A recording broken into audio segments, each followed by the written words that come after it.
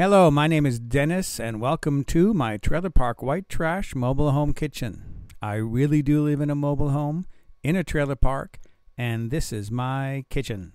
This is Thanksgiving week here in the USA. In fact, tomorrow is Thanksgiving, so this is the time of year when the stores stock turkeys at a very affordable price.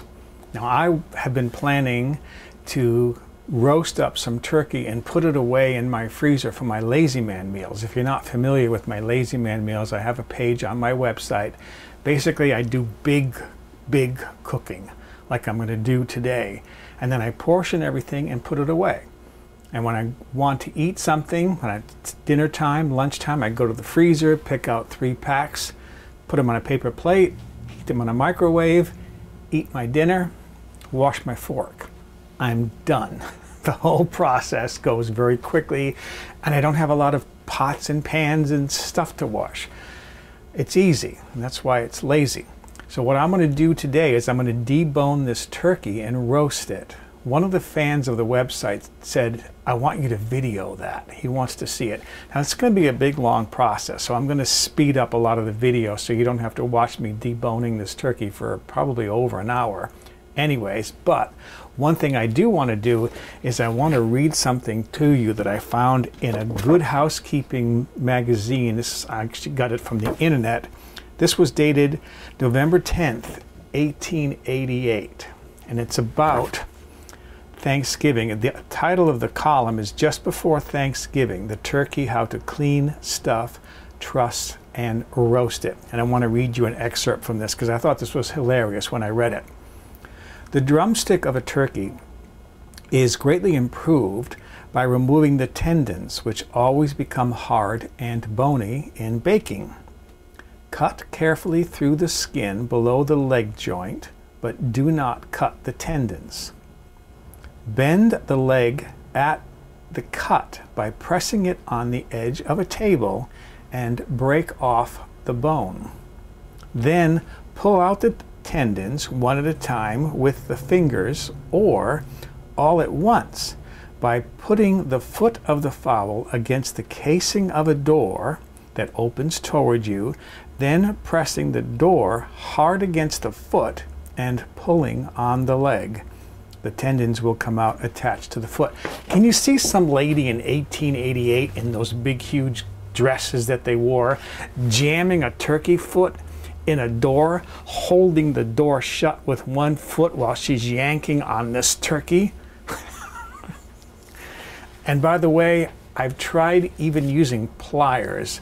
The tendons do not pull out.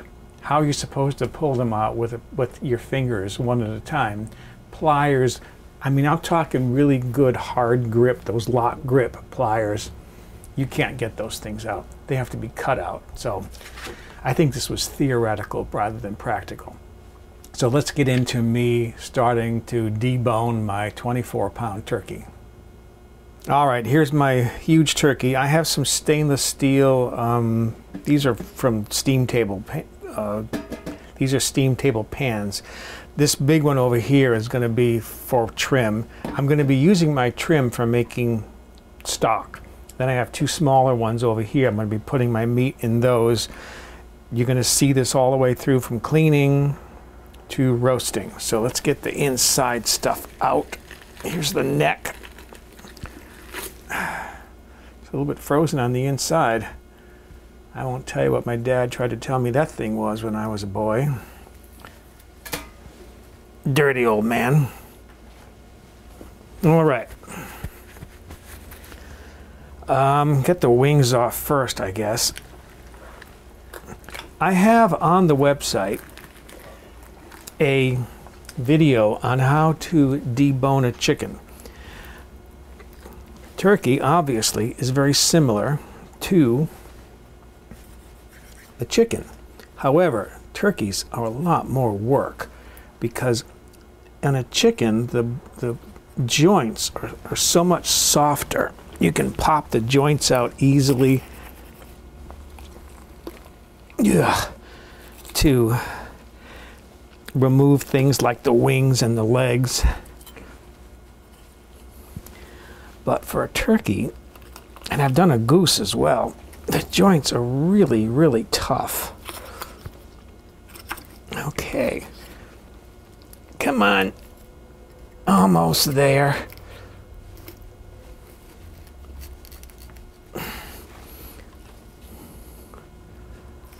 There we go.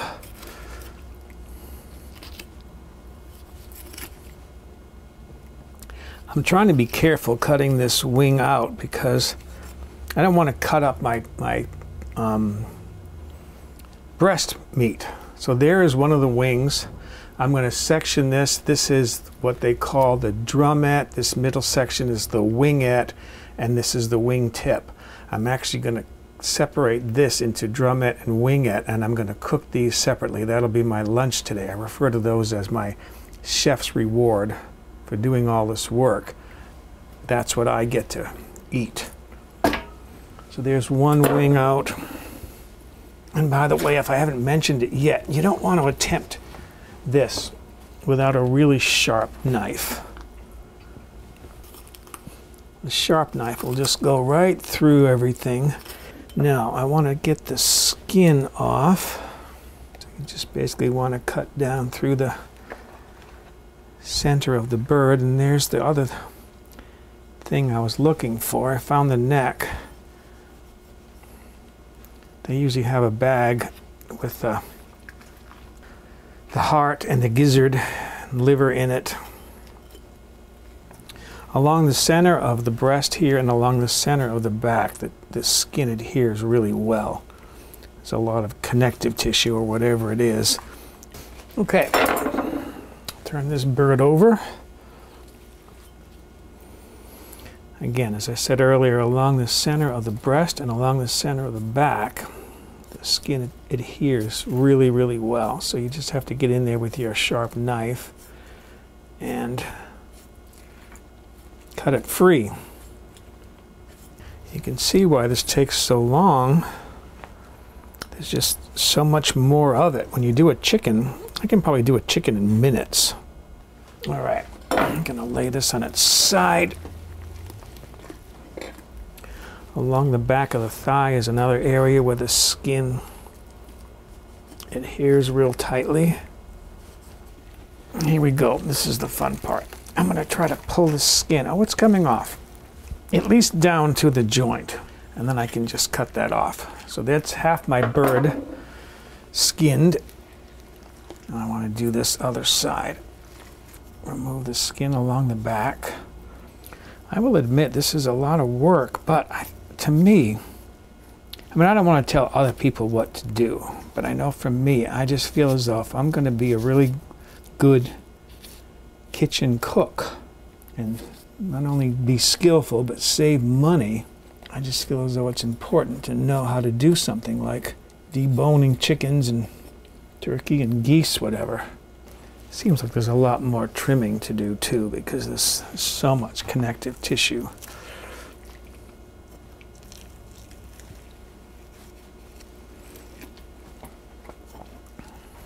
And then once again, pull the skin off. And there's all my skin off. That will go into my stock pot. And then remove the legs. Just like a chicken, there's a bone right in here that I want to cut along because there's a lot of meat that is part of that thigh. This joint is not going to pop very easily.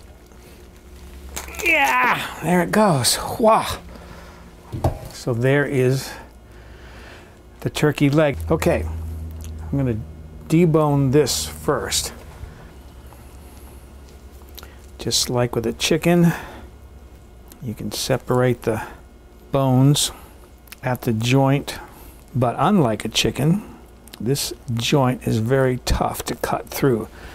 Okay, drumstick and thigh. So now I'm working along the thigh bone here. There's my thigh bone out. And just like on the chicken, there's this extra piece of joint that stays behind. I'm going to trim some of this fat off. And is there a tendon in this one? There should be a tendon right down in here. So there is my deboned thigh, one of them. Drumstick.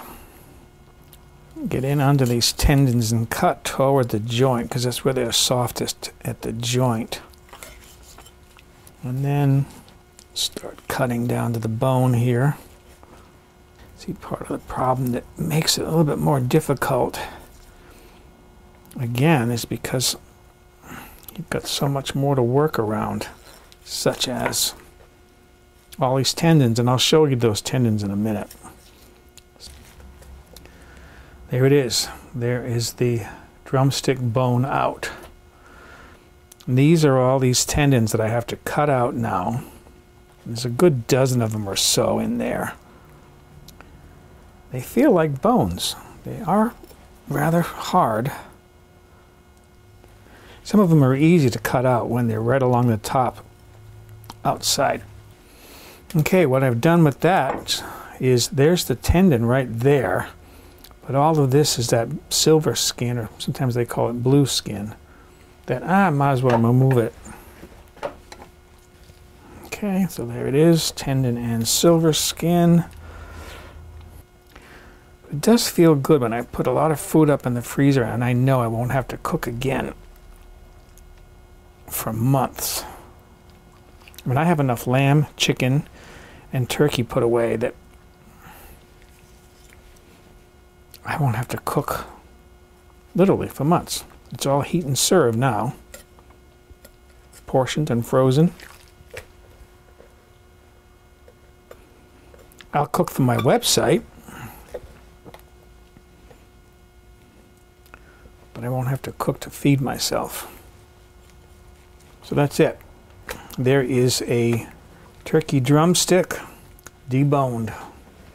Now the other leg.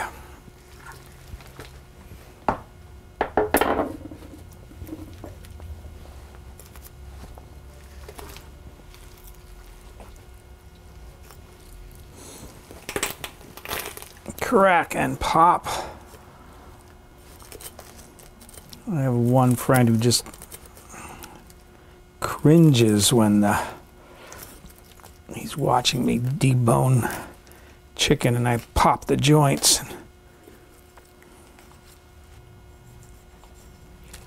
Okay, I'm trying to find the joint now. It's right there. You can get in there with your fingers and feel where the joint is.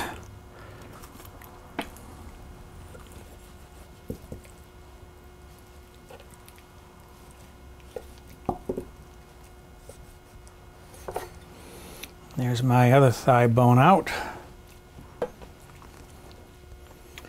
And that last piece of joint.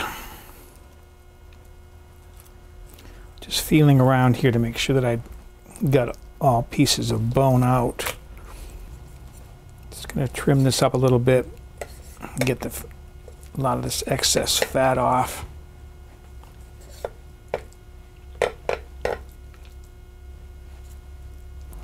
Same thing, get under the tendons and cut down toward the where the foot would be. Okay, and then just cut down. I just go with this. There's a long side of the drumstick here and a short side. I just go in from the short side. Just start cutting in all the way down to the bone.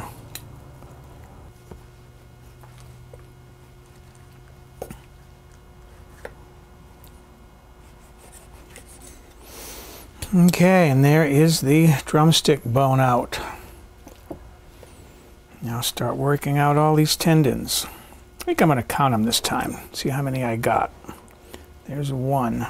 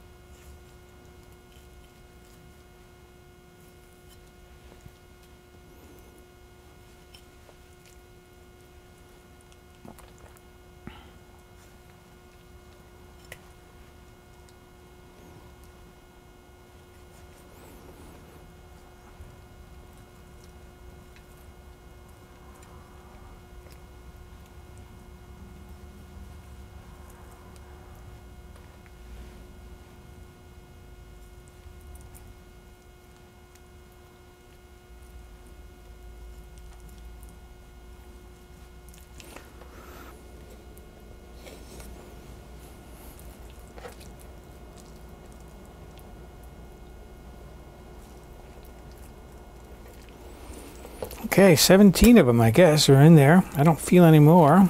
A little bit of trimming to do here. And now in this pan will go my breast meat. This is always tough because now the bird is top heavy. Gonna cut right down along part of the breastbone they call the keel. And then just start working down along the rib cage, separating that breast meat from the ribs. Okay, cutting down to where the wishbone is. This is the joint where the wing attached. And then just like on a chicken, there's a large piece of meat down here at the bottom. And then there it is, one big, huge turkey breast. And the other side, which is a real nuisance to do because not only is it top heavy, but it's side heavy. This is the hardest piece to cut free because you really have to support the bird with your hand. Working down along the rib cage. And then working down around that joint where the wing attached. Some nice pieces of meat down here that I don't want to lose. Okay, just about there at the scapula. And there's my second with that flap of meat. That's a nice piece of meat. Okay, there's my two carcass pieces. So there is all my trim. That I'm going to use to make stock. And then my two breast meat pieces are in there. I'm going to get all this cleaned up and then I'll start prepping to do my roasting. Okay, my next step here is to prep some pans, some baking pans. This is my old metal pan that's peeling its coating. I want to replace this. I'm using some rub mix here, herbal rub mix. I'm putting some on the bottom so it'll season the meat from underneath. As I was mentioning, I'll replace this one of these days when I can find something that isn't made in China. Not that I have a problem with Chinese made goods. Some of them are very good. My Nikon flash for my Nikon camera is made in China, and it's a beautiful flash. But we have a problem with unemployment in this country, and so I think it's important to stimulate our economy by buying US made goods rather than Chinese made goods. And why give jobs to Chinese when the Americans need jobs? So I try to buy American as much as I can. Say those are my two thighs, my two drumsticks. Nice and heavy. There's one of my pieces of breast meat. Other piece of breast meat.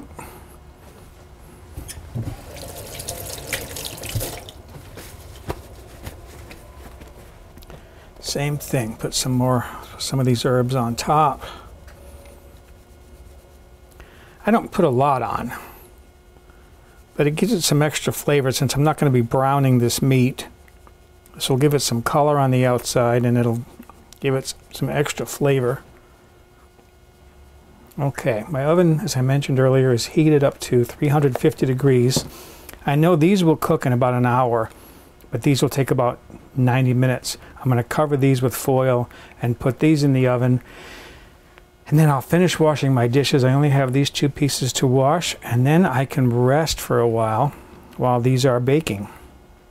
My turkey meat has come out of the oven. This is cooled down enough that I can handle this. This is the dark meat. This baked for 1 hour. The white meat, which I just took out, baked for, I did it for 90 minutes. It wasn't enough. I baked it another 10 minutes to bring it up to a safe temperature. This didn't come up to 160, which is 170, which is the safe temperature to eat, but these aren't going to be eaten today. These came up to over 140, which is a safe temperature for carving this up and then freezing it. Then later on, when it gets reheated for eating, it'll easily come up to 170, 180. So, let me begin carving this up. I have my two stainless steel steam table pans sitting there, the two smaller ones. I'm going to put the dark meat in one and the white meat in the other. So, I always do my Lazy Man meals in 3-ounce portions as far as the meat goes. Yes, that's a jet going overhead. This really is a trailer park near the airport. I'm also near the tracks. So as I was saying, 3-ounce packs. So obviously for each of these packs, I will put 2 ounces of light meat in each pack and 1 ounce of dark meat. They'll be mixed. I slice all this up so that when I'm eating my Lazy Man meals, I don't need a knife. I can just eat my dinner with a fork. It's already pre-cut up. Again, one less thing to wash.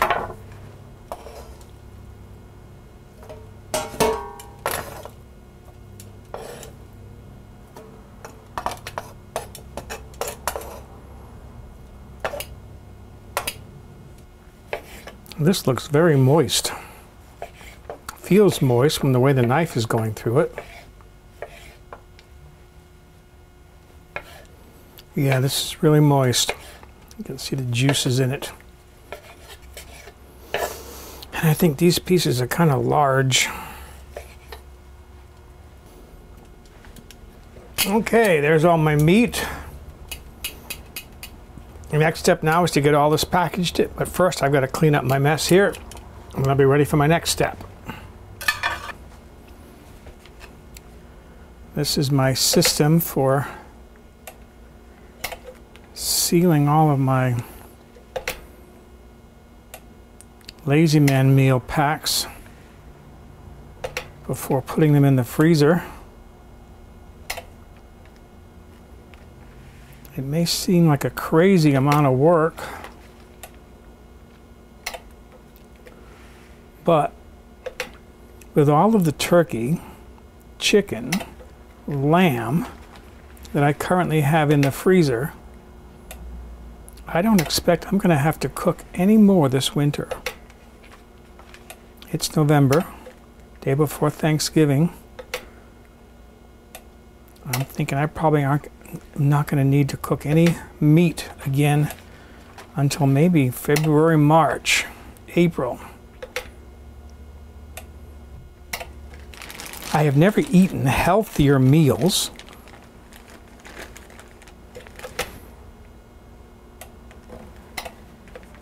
And because I eat mostly my Lazy Man meals now,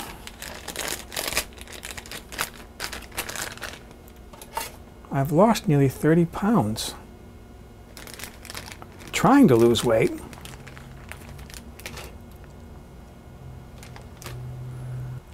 Were you able to count? I was. I put up 46 servings of turkey. The turkey cost me $21.51. That's 47 cents per serving. Not bad. Now you don't have to comment and tell me how crazy you think I am. I already know. But I think it's even more crazy to be washing pots and pans and dishes every night for a meal when it's totally unnecessary. I can put a meal in the microwave and it's hot in 6.5 minutes. I sit down and eat. When I'm done, I wash my fork. While I was doing the second half of this video, cutting the meat and packaging it, I was downloading a DVD that I couldn't find anywhere in the USA. Something about a pastry kitchen, I think. Looked like it might be pretty good, so that's what I'm going to do next. My stock is still on the stove. That's cooked. I'm just waiting for it to cool down enough where it'll be comfortable to handle. Later on, I'll put my stock up, and I'm done. I can sit down and relax, watch my DVD, and I don't have to cook like this for a good now 3 or 4 months. I've got so much chicken and lamb and turkey in the freezer. I wouldn't be surprised if I can go without cooking for 5, even 6 months. That would be pretty good. Not bad. Crazy? Yeah. But who wants to cook I can cook for my website now.